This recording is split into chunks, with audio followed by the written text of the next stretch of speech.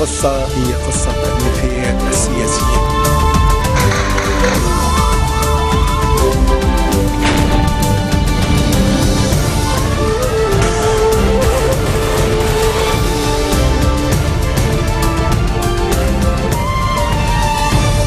Good afternoon. You're watching the English newscast on Future Television. I'm Linda Tamim, and these are today's top stories.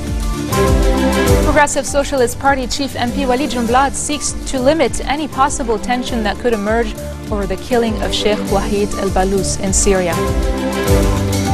Agriculture Minister Akram Shayib assures Nami residents that the state will not exceed the 7-day period for reopening the Nami landfill.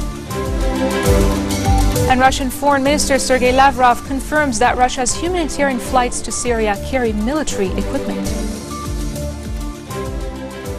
Progressive Socialist Party Chief MP Walid Jumblat has sought to limit any possible tension that could emerge over the killing of Sheikh Wahid al-Baloos, a prominent Druze cleric in Syria.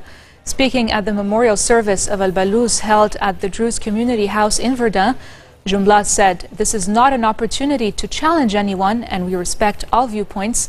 The Druze official who supports the uprising against Syrian President Bashar al-Assad said, "We have organized our differences with Hezbollah on the Syrian revolution.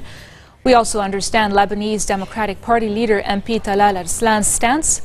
We don't want tension to reach anyone or any side." Both Hezbollah and Arslan, another Druze official, backed Syrian President Bashar al-Assad against rebels seeking to topple him.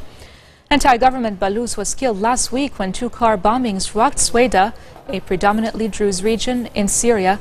His murder stirred angry protest by the cleric's supporters, who accused the government of killing him.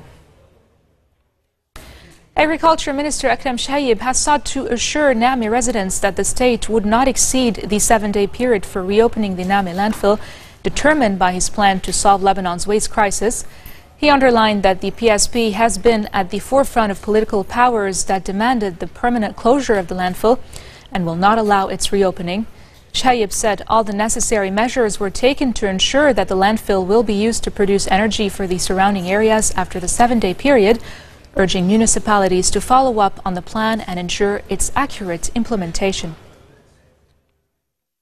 Meanwhile, the head of the Environmental Committee at Parliament, Marwan Ahmedi, has called for a meeting on Monday in presence of Shayib.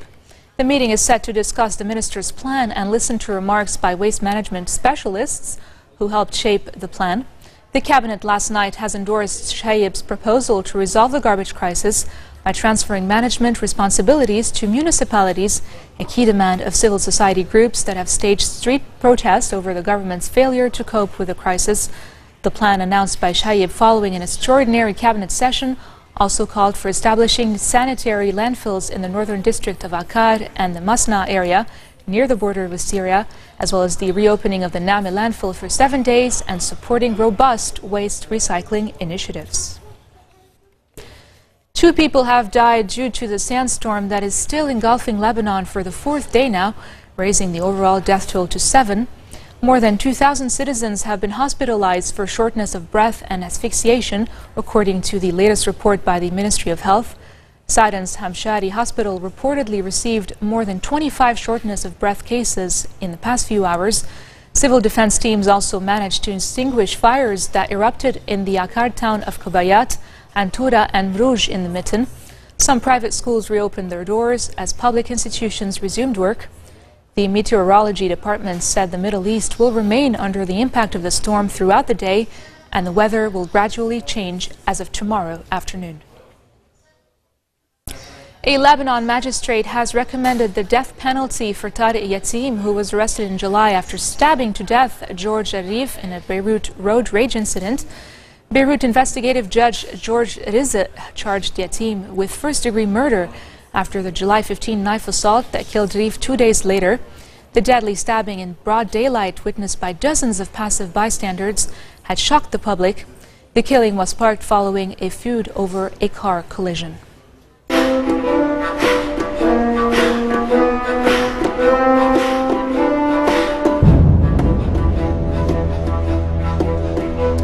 Al-Nusra Front has announced it has captured a major airbase in northwestern Syria after a 2-year siege by the group.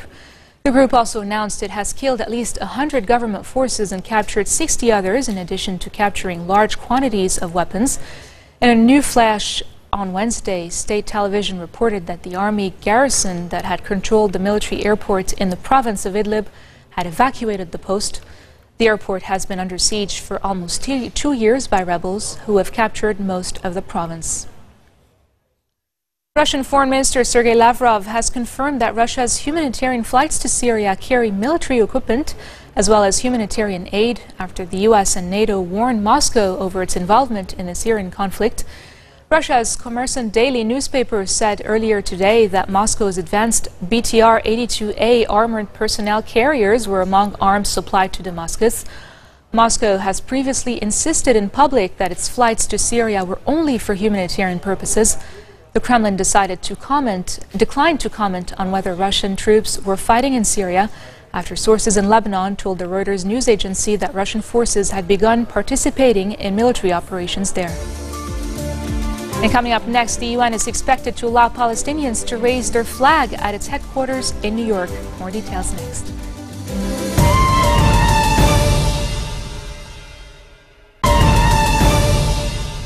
Welcome back. You're watching the English newscast. The UN is expected to allow Palestinians to raise their flag at its headquarters in New York in a symbolic move highlighting Palestinian aspirations for statehood.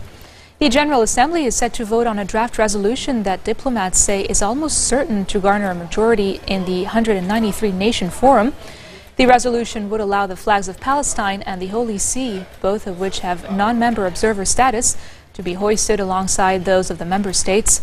If adopted, the UN would have 20 days to implement the move, which would be in time for a visit by Palestinian President Mahmoud Abbas on September 30th.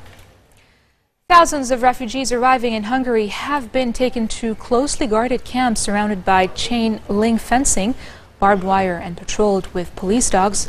Hungarian police said 3,300 refugees were taken to camps on Wednesday for initial processing after crossing the Serbian-Hungarian border. The AP news agency reported that refugees will later be moved to asylum seeker centers in other parts of the country. The detention of refugees came as Budapest prepared to deploy its military to bolster its border and stop people from crossing. Today, only another 3,000 migrants have crossed into Austria at the main border point with Hungary, but thousands remain in Hungary, while a record 5,000 more have arrived at the Serbian border with Hungary.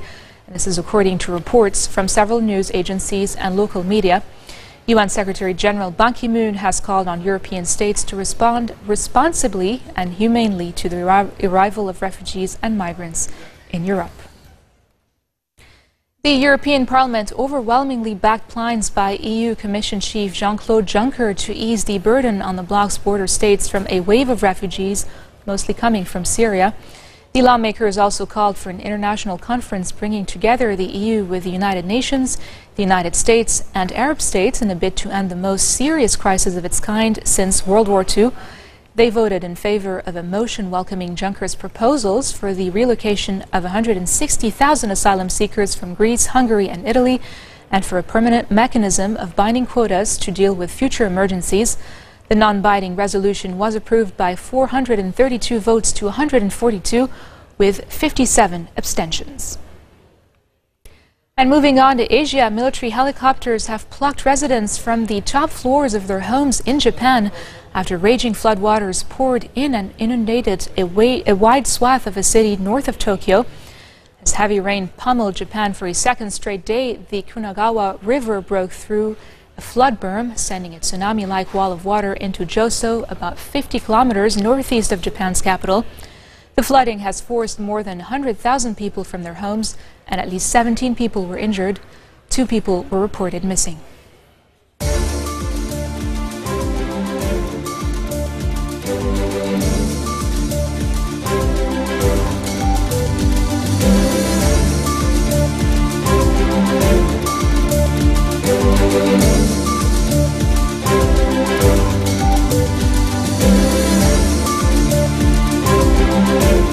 This marks the end of our bulletin for today. Now for a recap of our top stories. Progressive Socialist Party Chief MP Walid Jumblat seeks to limit any possible tension that could emerge over the killing of Sheikh Wahid al-Balous in Syria. Agriculture Minister Akram Shayib assures Nami residents that the state will not exceed the 7-day period for reopening the Nami landfill. And Russian Foreign Minister Sergei Lavrov confirms that Russia's humanitarian flights to Syria carry military equipments. Those were your top stories for today. I'm Linda Tamim and I wish you all a very nice evening. القصة هي قصة النفايات السياسية.